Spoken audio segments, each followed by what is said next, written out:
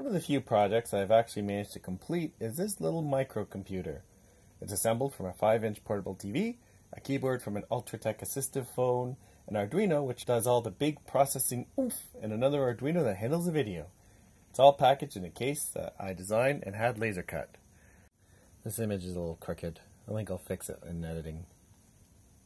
Inside you can see the main Arduino compatible board just hanging out.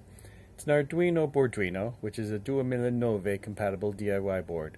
It is the main worker of this terminal. To the left is a genuine Uno with a video game shield from Wayne and Lane. It's running TV out, which keeps the screen bitmap in memory and sends a composite signal to the tube. This listens for serial commands from the worker Boarduino and can parse not only text but bitmaps and basic shapes via an escape sequence. To the right is a RAM board. It originally had 4 4K chips in it, but I managed to fry all of them. I replaced the first chip with a single 32K chip and it's working pretty well. It uses I2C to communicate with the worker Arduino. In the back is the TV's original controller board. It's intact, just carefully removed from its housing, put into this box and connected via a composite cable to the video card. I was mindful to discharge the flyback transformer whenever I work close to the tube, because getting zapped with that really hurts. Also back there, hard to see, is a DB9 connector for serial communication and a wall wart that converts the input power to 12 volts, which is split off the Arduinos and TV power. Now we'll give you a side profile view to show the veneer and power button.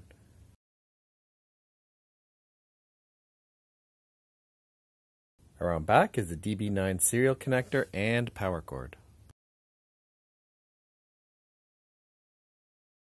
Speaking of the power button, let's turn it on.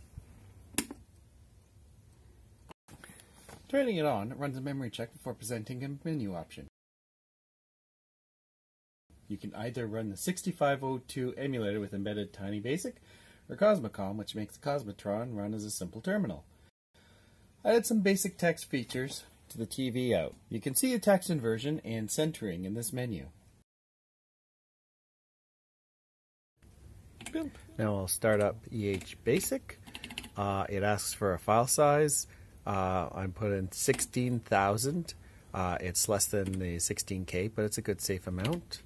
And now I will create the classic basic program, which will run on the 6502 chip emulation on the Arduino.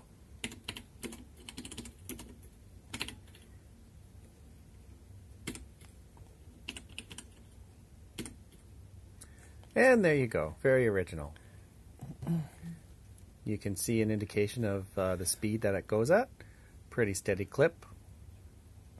And now I'll break this, and we'll head out. I'll break this program, and then let's now reboot into Cosmocom.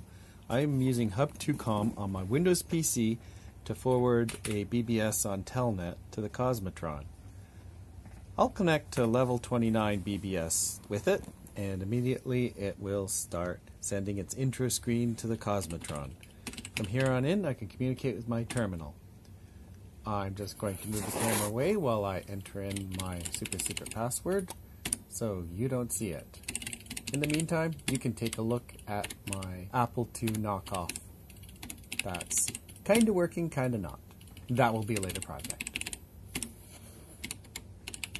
And here we are. We're logged in.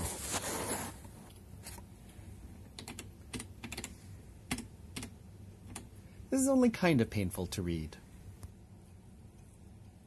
And that's a Cosmotron. Be sure to like and subscribe for future videos on this and other quirky stuff. And then do it again because sometimes things don't work the first time. And thanks for watching.